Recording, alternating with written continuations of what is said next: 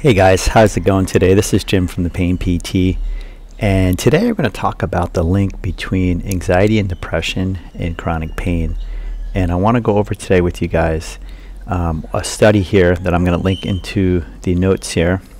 It's called the Association of Depression and Anxiety with Pain. And I really want to come back to this and drive this home because the science really supports the interplay of emotions with chronic symptoms. And this is the biggest thing that's missed in modern medicine. I always talk about this. Now, if we look at depression and anxiety, both those words indicate emotions. Depression is associated with sadness and anger, and anxiety associated with fear. So we're covering all the three primary emotions: fear, anger, and sadness. And so what this study did is looked at almost 3,000 people, which is a pretty large sample. And what they found was that, and what they said was that about 70% of people with depression and anxiety have chronic pain. So that's a very large amount of people. And we want to make this link. I've talked before about how the emotional centers of the brain are predictive and also an amplifier of chronic pain. So we know that this emotional parts of your brain can actually predict and cause symptoms to become chronic, or they can cause chronic symptoms. It can also amplify those symptoms on the back end. So we can have depression and anxiety as a bidirectional pathway going both ways. So we can get a front end, that anxiety and depression on the front end can cause physical somatic symptoms, and that's what's really important here. But also on the back end, that you can have both, a double whammy I call it, where maybe you had stress, you had some anxiety, you had some anger, some sadness that wasn't processed, that caused your physical symptoms to emerge. Or maybe you had an acute injury, but your brain has high sensitivity to it, so you became anxious and worried and sort of catastrophizing around that pain. That's a back end, okay? That's the back end anxiety and depression that can result from long-standing pain.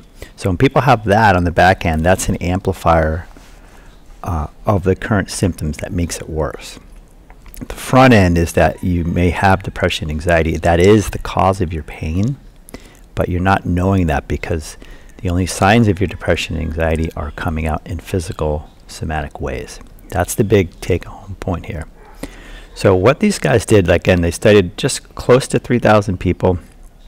The conclusion was that the study shows that depressive and anxiety disorders have similar and very strong associations with chronic pain, which includes pain-related disability and pain intensity, musculoskeletal pain, cardiorespiratory pain, and gastrointestinal pain compared to a control group without depression or anxiety disorder.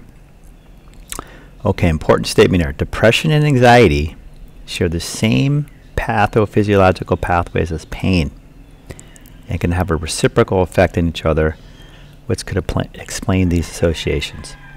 So again, these pathways are the same. Depression and anxiety pathways share the same pathways as physical pain, somatic symptoms. This is why we can have somatic symptoms in the body coming from depression and anxiety, coming from fear, coming from sadness, coming from anger. Okay, and it's bidirectional, so it can be on both sides, like I mentioned to you guys. Okay, so they go on to say that that this might mean that patients with depression or anxiety and pain are a different group and need different treatment. Okay, than patients that do not have pain accompanying depression and anxiety. So what this is alluding to is what I've been working with here with you guys, the Pain PT and other people in this world, is treating the emotional piece as the primary piece in your recovery, not the physical piece. Okay, many people have tried the physical treatments and all sorts of stuff, haven't gotten better. So looking at the emotional piece and targeting your emotional brain, your limbic brain, can have better results, in my opinion. It's an area that most modern medicine has missed. They're not looking at this.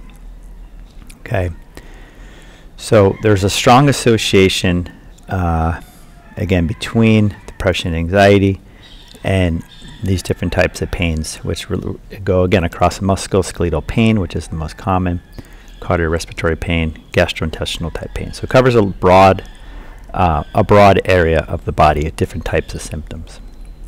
So I want you guys to really take this home today, that that the science is also supporting what I've been saying for a long time. I'm not just making this up, obviously, that your emotions and the emotional brain is part and parcel with chronic conditions in the body, chronic somatic conditions. The other thing that they came out of the study that I will mention, which is an interesting take, is that they find that when anxiety and depression go into remission, that people still have somatic symptoms. Now, we can explain that from our end, that that's because the anxiety or depression is being shunted into a pure physical pathway. Okay, so maybe you don't feel anxious, maybe you don't feel depressed, but you got a lot of somatic symptoms in the body. So that could explain that, why they found that as anxiety and depression remitted, pain and somatic symptoms did not.